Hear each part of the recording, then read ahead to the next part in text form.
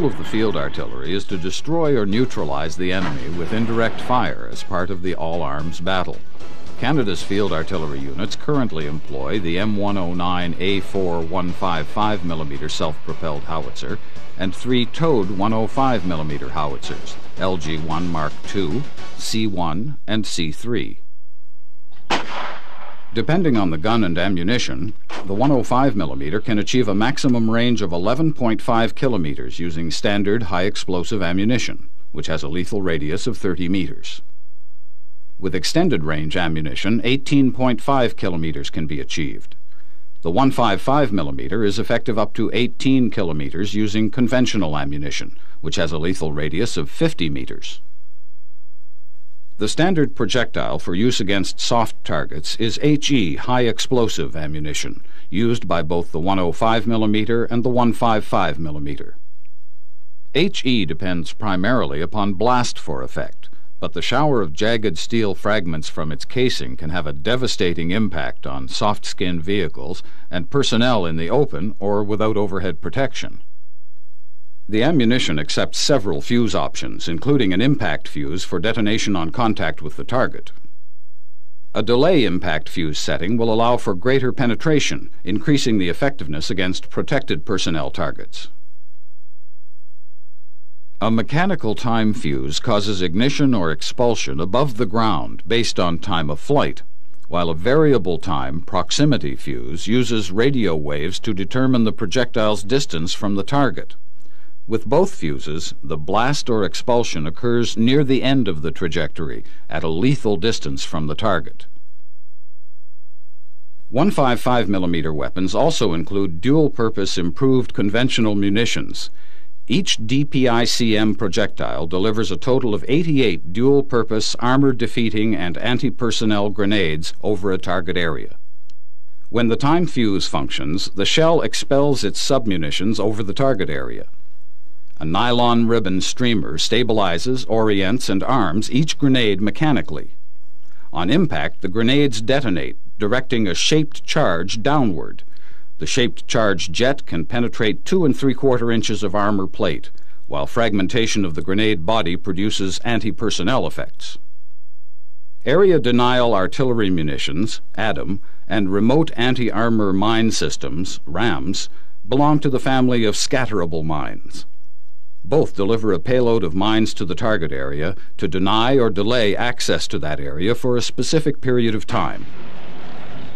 There are 2 types each of ADAM and RAMS projectiles, distinguished by their factory-set self-destruct time.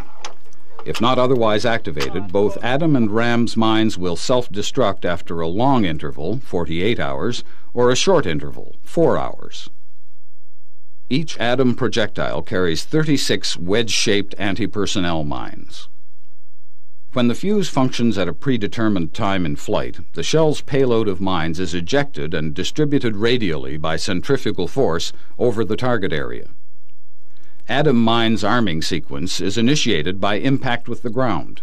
Each mine throws out 7 censored tripwires up to 6 meters long. If the mine or wires are disturbed, the mine will set off an expelling charge, sending a steel ball 2 meters into the air and detonating, scattering hundreds of high-velocity steel fragments. Each RAMS projectile carries 9 anti-armor mines for use against enemy armored vehicles. When the shell's time fuse functions, the RAMS mines are ejected over the target area. From the moment of contact with the ground, the mines are armed and prepared to detonate on contact or on sensing the proximity of a tank target. The resulting shaped charge directed upward will immobilize a tank or cause spalling damage to its belly armor, thereby increasing its vulnerability as a target.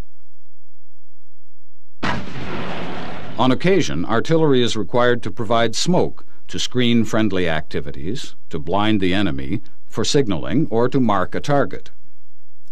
2 types of smoke are available for 105mm and 155mm, white phosphorus and smoke base ejection.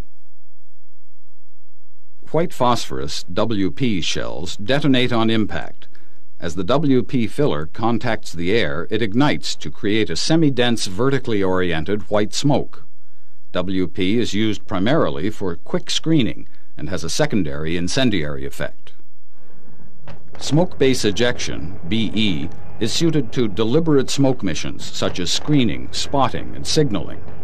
The shell functions with a preset time fuse, expelling and igniting a smoke canister which emits 40 to 90 seconds of dense white or colored, horizontally oriented smoke, depending on the filler used. The role of the air defense artillery is to prevent the enemy from interfering from the air with our operations on the ground. This job is accomplished with three highly effective weapons systems. The 35mm twin-gun GDF-005, used in concert with Skyguard fire control, the shoulder-launched Javelin S-15, and the multi-purpose ADATS, Air Defense Anti-Tank System. The GDF-005 35mm gun has an effective range of 4 kilometers. The Javelin's optimum range is 4.5 kilometers against fixed-wing aircraft and 5.5 kilometers against helicopters.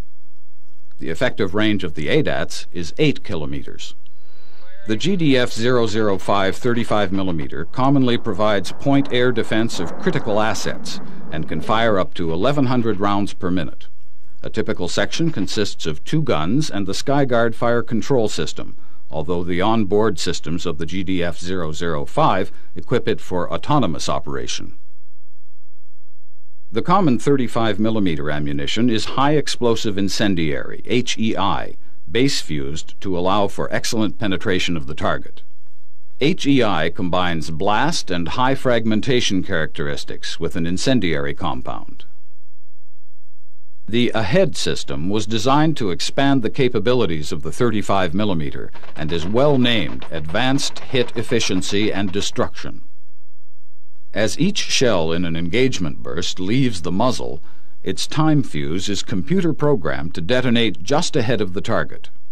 On detonation, each payload of 152 heavy metal subprojectiles is ejected and directed in a cone-shaped formation into the target.